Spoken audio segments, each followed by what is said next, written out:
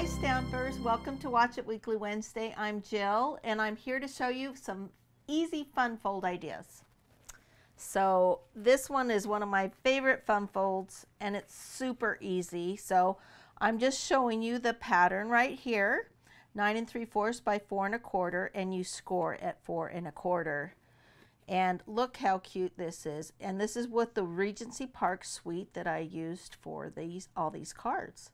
So I love that, just super easy. If you look right here, you can see where the fold is, and just love that idea. Okay, the next one I'm going to show you is a bigger piece. It's 11 inches by 5 1/2. So you score at 2 1/2 and 6 3/4. And I usually always go from this side over the left side over to the right to score. So let me pull this out and see how that goes, where the score lines are, and it just folds back this way. Love the folder that goes with that Regent Park too. It's like a basket. So this is super simple fold. You're just using one piece of cardstock to get that fold. Okay, the next one, the third one I'm showing you is this card idea right here. And you go ahead and score the 3 inches. And then at 7 1/4 like this, and it's your regular card size, 5 1/2 by 8 1/2, and you can see how that folds in and that folds, and it makes a perfect card. They come together, and look how cute that is. All right, the one I'm going to demonstrate for you is our next idea, and this is done by Amy Combs and Mindy Clove. I saw a card that they did with this fold, and I had to share it with you because it is really a cute idea. And this is folded right here. This is for actually a gift card, and you can look how it comes up like that. I love this idea. So I went ahead and stamped one with the Regency Park Suite. So let me show you the one I came up with. It's right here, and you open it up, and it's got that little pouch for your gift card to go in.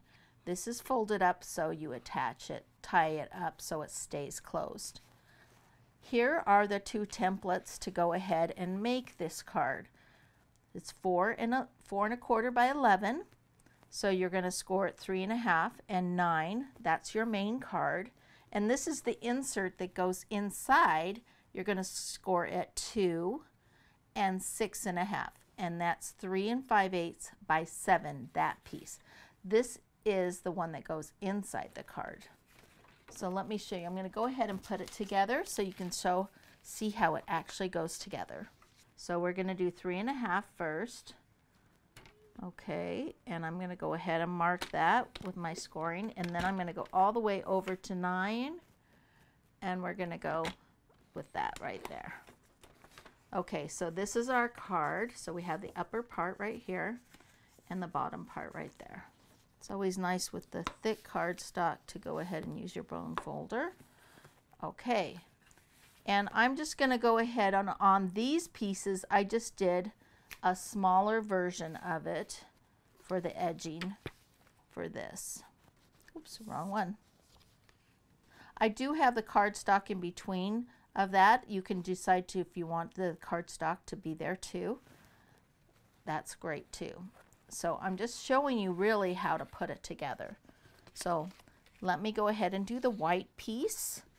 Okay, we have that scored. Let's get the template out for the white piece too. And we have 2 inches score, and then 6 1/2. I'm going to have to extend this out because it will be easier for me to see it.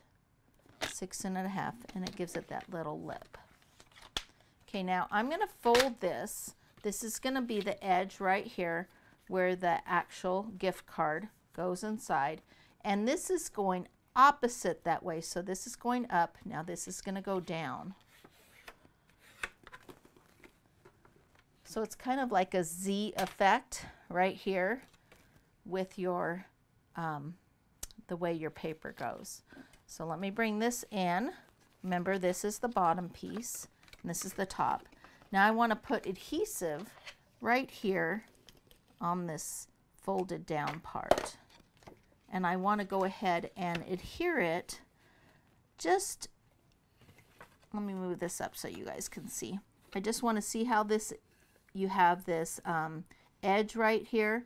I just want to put it right above that edge, that little fold, so it fits in that crease right there. Then I'm going to flip this down, and this is going to be tied down by a ribbon, or you could put adhesive right here. Just make sure you don't put the adhesive all the way across. You just want it like in the edges right there. So then I'm going to close this, and it slides down. And there you've got your idea for the gift card, the fun fold, and it comes up like that.